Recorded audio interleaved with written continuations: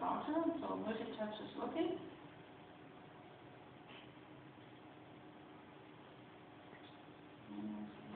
Vacation planning activity, yeah, exactly. So from here you have the task switcher here and the launcher for all the applications. So for example, you can start the image viewer. So and open an image. So you all want ice cream now? I'm sorry. So in which images here.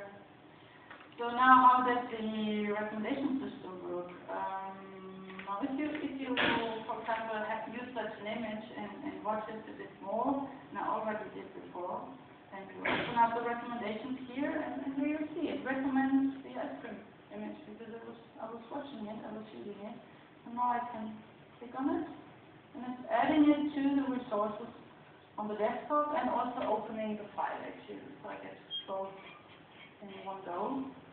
And go back to the desktop. So here it is now part of the image selection, so I can reuse it much easier than before. It's now at hand, and so I can use it for bookmarks or for documents and so on, and yeah, use the system from there. So let's see that. Something more to show? Show the app launcher, show a few apps. Maybe the file manager works on your device. Ooh.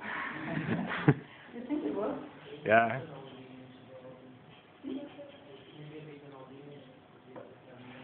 Yeah, it's possible. We are more on the stable side of the world, or we try to be.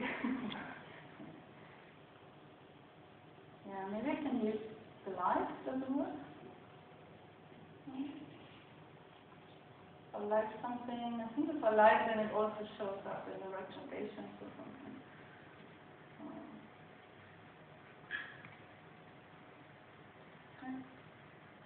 Okay. Well, I think we can continue with questions then.